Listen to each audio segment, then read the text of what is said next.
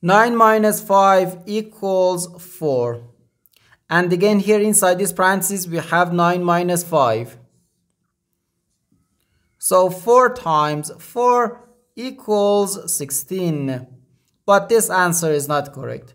Because according to the order of operations, first we have to do parentheses, then exponents, then multiplication or division, and finally addition or subtraction. Remember that multiplication and division have equal priority and we have to work from left to right. And the same applies to addition and subtraction.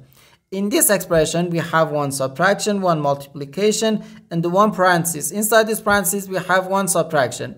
Here we have a multiplication because in mathematics, when a number is placed next to parentheses, it means multiplication. And we usually don't write the multiplication sign for brevity.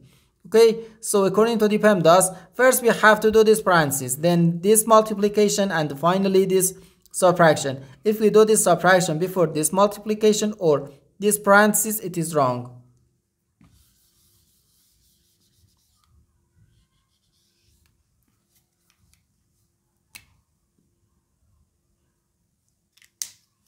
So first we have to do this parenthesis. Inside this parenthesis we have 9 minus 5, which equals 4. So 9 minus 5, then times 4. Now we have one subtraction and one multiplication.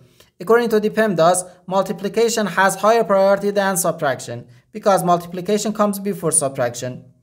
So here first we have to do this multiplication.